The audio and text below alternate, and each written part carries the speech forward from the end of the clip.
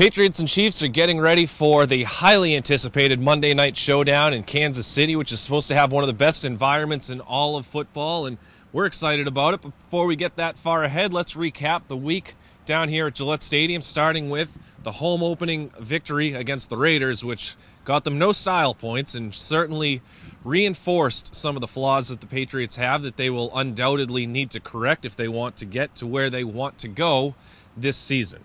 Yeah, we were kind of left with more questions and not the best feeling about the Patriots. Oakland came in, traveled across country, one of the worst teams in football, and it was a mighty struggle, particularly for the offense. The offensive line, once again, couldn't protect the quarterback. Tom Brady was sacked twice, but he was hit about 6 or 7 other times. It wasn't pretty, and they're going to have to fix it going forward. Playing Kansas City, another great pass rushing team, and beyond that, playing the Bengals after that. It wasn't good.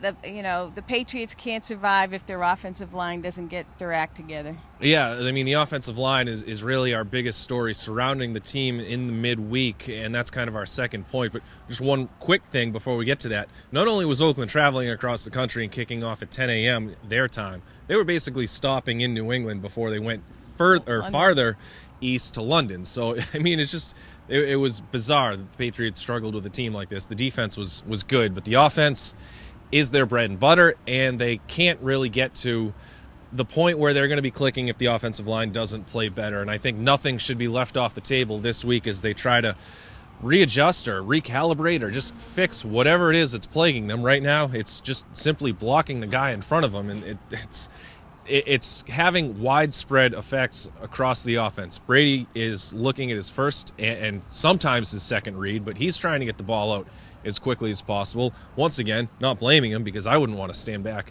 behind those 5 guys if they're not blocking right now. And it's helping, or it's not helping, guys like Aaron Dobson, Kenbrell Tompkins, and Brandon LaFell get open in their deeper routes. Brady doesn't have time to get to the second progression or third read to get guys like LaFell downfield or anyone downfield.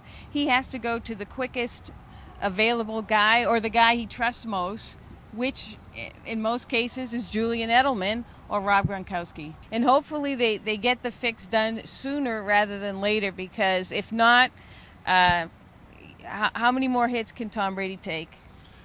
We are not sure how many he could take in Kansas City with Lamar Houston and Tamba Hali on the edge of that Chiefs defense, which I think is mildly overrated and is living a little bit too much on its reputation that it built during a 9-0 start last year, and allowed 30-plus points in 4 of their final 6 games last year. This year, I mean, they got beat up by the Titans in Week 1. So this is a team that is more vulnerable than I think people are realizing this week, and is a team that I think the Patriots should handle if they can get past that difficult road atmosphere. And the Patriots are playing with some extremely loud music behind us out in the practice fields right now to prepare for Kansas City. But I mean, I think the bottom line is it should be a fun game. Yeah, without question. And Kansas City's pretty banged up, too. I mean, last week against the Dolphins, I think they didn't have 7 starters or something like that. And they've been hit pretty hard on their defense. So it's going to be a difficult task. It's a daunting task having to play in Arrowhead Stadium. But, again, the Patriots are supposed to be one of the elite teams in the league.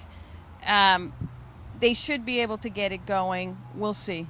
I think I said Lamar Houston. It's Justin Houston. Regardless, it's an edge rusher, a guy who's going to try to take Tom Brady's head off, and you don't want Nate Solder claiming that, Houston, we have a problem in Kansas City, regardless of which guy it is attacking Tom Brady. So anyway, we'll see how the Patriots fare on Monday night. Of course, you can read all of our coverage in the Boston Herald, on bostonherald.com, and the Blitz blog, and every other medium that we represent.